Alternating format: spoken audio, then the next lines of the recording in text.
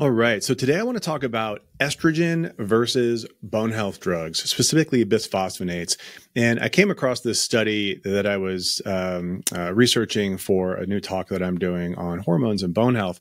And I uncovered just a host of studies, but this one in particular I want to bring to the attention of this audience because it points out so eloquently a couple of important things. So number one is just how powerful hormone replacement therapy is for bones compared to bone drugs. So number one. Number two, that dose probably matters. And I have some other studies on that I'll present later, but this one goes into that as well.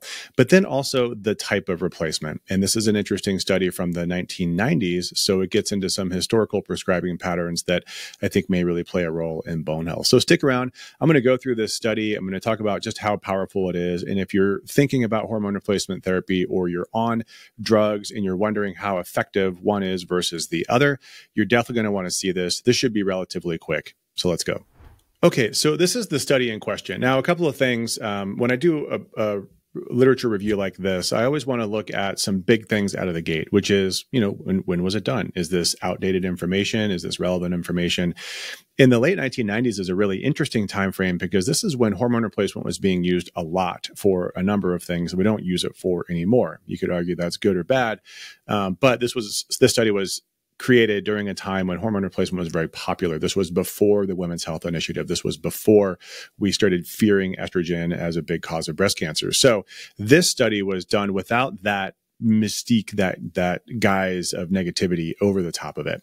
So then the next thing I want to look at is to say, oh, where'd this come from? Well, the New England Journal of Medicine is obviously a well-known, high-impact journal. Lots of people read it. It is highly scrutinized when it comes to publication. So this is a well-done article just by definition if it made it through the editorial process in the peer review process to get into this journal. The next thing here then is, what are we talking about? Well, the title of this is Prevention of Bone Loss with Alendronate, that's Fosamax, in postmenopausal women under 60 years of age. So that tells us who, and it tells us kind of what we're looking at, but we need to look at the methods to understand a little bit more detail about what they actually did here.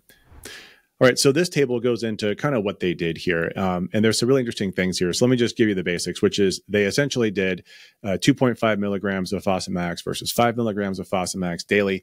And then I don't know why they would do this, but for whatever reason, they added in another group of hormone replacement therapy. And I don't know, from a drug perspective, this is a drug company sponsored study. So I don't really know what they were thinking here, but I'm glad they did it. And so you have the two different doses of Fosamax, and then you have hormones. And they went into some really interesting detail with the hormones, but a lot of the charts, unfortunately, only use, they just say estrogen and progestin, and they lump all of the hormone centers together. But this study was done in 4 different centers, 2 in the US and 2 in Europe. So there's some different prescribing patterns here, and they do end up breaking that out in some of the areas. But here we just see that there's estrogen and progestin together, and I'll talk about the specific drugs that they used in a minute. Okay, so when it comes to outcomes, what they were doing here is looking at DEXA specifically, and then they also talk about adverse reactions to the drugs. And so this is a typical drug trial where they have a very clear outcome, and this is good. And the reason why the drug trials can be so powerful is because this trial included over 1,100 individuals. So when we look at a lot of hormone replacement trials, they're relatively small, and I have some others that I'll share in some different videos, but you're talking about groups the size of like 20 or 40. And so that's why we kind of have to rely on some of like the big cohort studies, retrospective reviews that have thousands of people to try to get a sense of patterns, because these small studies aren't going to be big enough to pick up some of the rare side effects. But a study of over 1,100 people, well, it's better. And it's not as big as it could be, but it's pretty good. And so what you can see here in these graphs, and I'll describe this for those listening to this on a podcast, is that you have a graph looking at the change in time on the bottom, and on the y-axis, the bone mineral density change. And so as you would expect, the placebo group lost, and I think they lost somewhere in the US cohort, it was somewhere around 2% over 2 years, which is what you would expect in this age group, right? And then the 2 drug curves are 2.5 would be the lowest, 5 is higher, and we know that that's the preferred dose over 2.5. 2.5 would be a very low dose of Fosamax. And then you see the hormone levels above that. And so I'm going to get to the actual specific numbers here, but you can just see very clearly that the hormones outperform the drug over the course of the 2 years when it comes to bone mineral density. But what you also see here is that there's two different graphs. One is the US cohort and the other is the European cohort, meaning that they broke these down because the interventions were different. Okay, so let's take a moment to talk about these interventions because in the late 90s, the same drugs that were used in the Women's Health Initiative were commonly being prescribed. That's why they used them. So the two drugs in this trial are similar in the US as we saw in the Women's Health Initiative. So this was conjugated equine estrogen, CEE, also known as Premarin, the brand name, and then MPA or medroxyprogesterone acetate. So MPA is the progestin, the synthetic progesterone that was used in the Women's Health Initiative. It goes by the brand name Provera. Now, these two have lost market share, but they are still used today, although not a lot of people use Premarin anymore. And there's some reasons why, which we can get into later. But in the US, they were using Premarin, Provera, or Prempro together, if they're marketed that way. And this is done in a static manner, meaning that you get the same dose every day. In Europe, they were using a drug called trisequence. Now, I hadn't heard of this drug before because it is, I don't think it's used anymore, but it's an oral estradiol that is a 2 milligram dose, which is a fair dose, 2 milligram dose, days 1 through 22, and then a 1 milligram dose, days 23 through 28.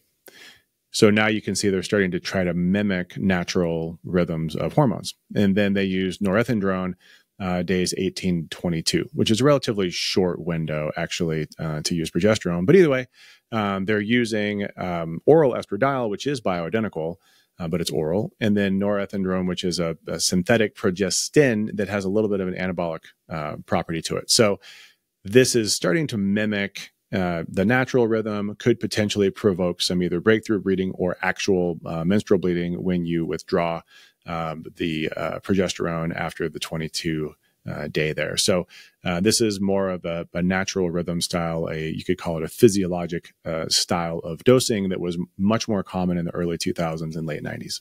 Okay, so when we go on to look at other areas, and what I showed you before was the lumbar spine bone density, and I'm going to direct your attention now to the right here, where we have the hip. And the hip graph is really interesting too, because the hip doesn't change as much with the drugs. In fact, most of the drugs don't reach statistical significance with the hip because the hip has more what's called cortical bone rather than cancellous bone. The cortical bone is the hard bone on the outside. Cancellous bone is the kind of what's called spongy bone in the middle. It's not necessarily that spongy, but they're two very, very different bones, and they will change and turn over at different rates, and different things will affect the trabecular bone versus the cortical bone. So it's important to look at both. So the spine is mostly trabecular bone, with a little bit of cortex. The hip is a lot of cortical bone with still some trabecular bone. And then they also show here a forearm, which you can see on the bottom part of the screen. The forearm is almost all cortical bone. There's very little spongy bone. And so the drugs are going to all impact this differently. And so what you can see here, though, is that even in the hip, the HRT outperforms. And in the forearm, both of the drug trials, the 2.5 and the 5 milligram, actually lost bone, similar to what happened with placebo. But the hormones actually improved bone, although just barely, almost you could say probably just kept it stable. But the hormones at least kept it stable, if not improved the bone. And this is, again, all cortical bone in the forearm. Now, when it comes to adverse events, they did a good job of reporting the overall numbers, of which there were a lot. But it's interesting in their description, they didn't really go into detail on this, and they pretty much just said that there was no statistical difference between any of the groups. But you do see some pretty big numbers of, types of adverse events. But remember, in drug trials, they're asking about everything. So including like nausea, including, headache, including like all these things that are going to happen for lots of reasons. So I'm not surprised to see these numbers. It's nice to see that there's not a significant difference between the two. Of course, we want to know really a more long-term, though, what's the impact of being on a bisphosphonate versus being on HRT. Okay, so what I'd like to do now is just put some absolute numbers on this because the graphs look nice, but for those of you that are listening to this on podcast, they don't really mean anything. So let's just talk about the numbers. So for the spine, we saw that the placebo group lost 1.8%, so negative 1.8%. Of bone mineral density over the course of 2 years, which again is pretty typical. The highest dose Fosamax gained 3.5%. The US dosing of the hormones, the static dose, gained 4%, and the Europe dosing gained 5.1%. And so when you look at what I like to look at it as the difference, and the difference meaning the difference from placebo, not from baseline. So then the highest dose of Fosamax was 5.3% difference. US dosing hormones, 5.8%, Europe dosing hormones, the rhythmic dosing at 6.9%. So you can see clear superiority in the European group, likely because of the different, probably both higher dose for half of the cycle, and then also using sort of an anabolic version of a synthetic progestin, which I still wouldn't recommend, but it's interesting how that could potentially add a little bit to it. In the hip, you saw in the control group, negative 1.6, again, kind of what you would expect. The 5 milligram group saw a 1.3% increase. So again, you're always going to see less in the hip than the spine, or at least for most drugs. The difference between the two, 2.9%. In the US, dosing for hormones, 1.8%. So again, that's compared to the Fosamax of 1.3%. And then the Europe dosing, 3.2%. So big jump with cortical bone here in the hip. The difference between the US dosing and difference, the difference from placebo is 3.4% versus 4.8%. So again, significant jump at this point. You're talking almost a 50% jump from the static to the dynamic dosing. And then finally in the forearm, because this is essentially all cortical bone, you saw the placebo group lose 2.5%. The Fosamax 5 milligram group lost 1.4%. And the US dosing lost 0.3%, and the European group gained 0.5%. And that's why it looks like it's zero on average. And so, again, you just continue to see that the different type of dosing, higher dose, rhythmic dosing is going to have a bigger impact on bone mineral density. So why do we see results like this? Why is it that there is such a difference in this different type of dosing? Well, I think it comes down to three things. So number one is going to be dose or strength. So in the post-WHI or Women's Health Initiative era, which is what we're still in, the fear around estradiol caused dosing to really go as low as possible. The recommendations were literally use as little as possible for as short a time as possible. And I understand that fear, but I wish that we could have seen through the flaws in the research at the time. We are still suffering from that because people are afraid to use bigger doses of estradiol, even though we're pretty confident that estradiol doesn't cause cancer, but there is a role of estradiol in cancer. And so there's still this fear. These paradigms of cyclic dosing, physiologic restoration are going to use higher levels of estradiol. So there's a lot of fear around potentially doing that and provoking a negative consequence. But I think a lot of that fear is misplaced.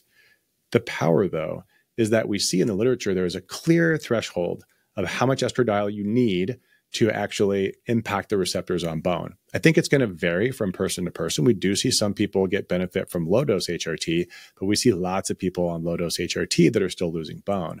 So I think most people haven't met whatever that threshold is. It's probably somewhere around 60 to 80 picogram per ml, which most low-dose regimens are not going to get you to. So then these potential higher-dose regimens are going to hit that threshold and go above it. And I think that amount is required for some people to have the impact on bone that we want to have for them for their bone health. So I think the second most important thing here is going to be route. So how are you getting these things? And I guess I'm going to mix route with form. And so if you look at the older studies, a lot of these are done with synthetic progestogens or synthetic progestins. They're not micronized progesterone. And so when you're dealing with progestins, you have to understand that there's a lot of them. It's hard to look at the literature because there are so many different versions, but you can get a sense from the literature that progestins are going to have higher risks just across the board. Certain progestins are strongly associated with increased risks of breast cancer, other estrogen-driven cancers, because some of them do react with estrogen receptors. Some of them are going to have a higher risk of stroke, of heart attack. So I like to stay away from those altogether. If we're going to consume progesterone, we need to consume it preferably as an oral capsule. If that's not tolerated, then the potential for topicals is there, but we have to be careful for those with a uterus. So that's a topic for another day, but form matters, especially with progestins. With estrogen, we're looking with estradiol. We really want to work with estradiol. So biased estriol, again, topic for another day. It doesn't have an impact on bone. Estriol does not protect bone. we need estradiol. So how do we get it? You can get it orally, as was demonstrated in this study. Our preference is topical because it's going to reduce potentially the risk of blood clot, although that's questionable. But we can reduce that risk in that conversation altogether just by using a topical estradiol. So again, route and form matter. And then the third is timing. So I've shown here this study, and then there are numerous studies in the bone health world that compare both a static dosing regimen versus a cyclic or physiologic regimen. And the physiologic regimen is always more powerful for bone. So there may be a role for restoring estrogen and progesterone cycling that would potentially provoke either breakthrough bleeding or an actual menstrual cycle, depending on how you do it. But that push-pull that you naturally get in a premenopausal state will have a bigger impact than static dosing in a postmenopausal state. So then final conclusion here is that Fosamax as a bone health drug is not as powerful as HRT, period, even if it's synthetic. So these were forms that I wouldn't recommend, but they still outperformed Fosamax. Plus, hormone therapy is a long-term plan. Fosamax is a short-term plan. So demonstrating very clearly here with a study funded by the pharmaceutical industry that hormone therapy outperforms Fosamax. All right, so that's it for today. If you are still struggling to kind of put things together for yourself and you're looking for help with hormones specifically, consider joining our Hormone Masterclass. Now, you may have joined our Bone Health Masterclass. We're going to run a specific class just on HRT because the amount of time that it takes to go through all the details, we can't stick that in our Bone Health Masterclass. So we now have a Hormone Masterclass that I do, as well as some of our other providers will run. And we go specifically through HRT, all the pluses and minuses, the risk, benefit, all the different styles to help you to create your own pathway when it comes to your hormone replacement therapy. And I think customization is so important here. So consider us for that free masterclass opportunity. If you're looking for a community of people to help you with your bone health, consider our HealthSpan Nation. Links for both of those are in the description below.